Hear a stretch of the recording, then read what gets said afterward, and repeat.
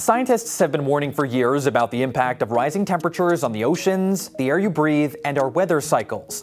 But a new study claims there is a silent hazard lurking beneath that could sink the world's largest cities in the coming decades.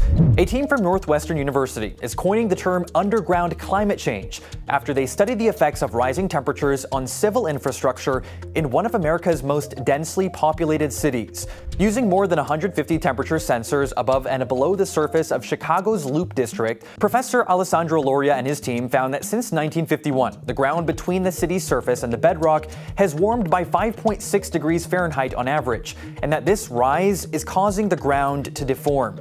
The study also found that other areas warmed by as much as 27 degrees Fahrenheit, an amount that's caused the earthen layers to swell, contract, sink, and crack, which is in turn shifting buildings on the surface.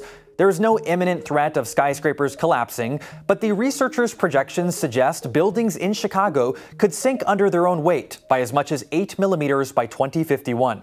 And while that may seem subtle, the team notes it's enough to cause problems down the line.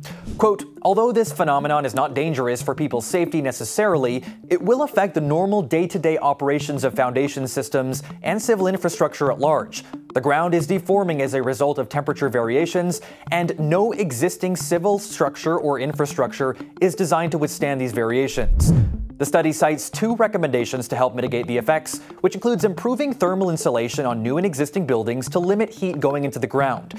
Researchers also hope waste heat can someday be recaptured with the right tech and used as its own source of energy. Meanwhile, cities around the world are sinking for other reasons. Experts say 1/3 of Jakarta, Indonesia could be submerged underwater by 2050, largely due to the over-extraction of groundwater.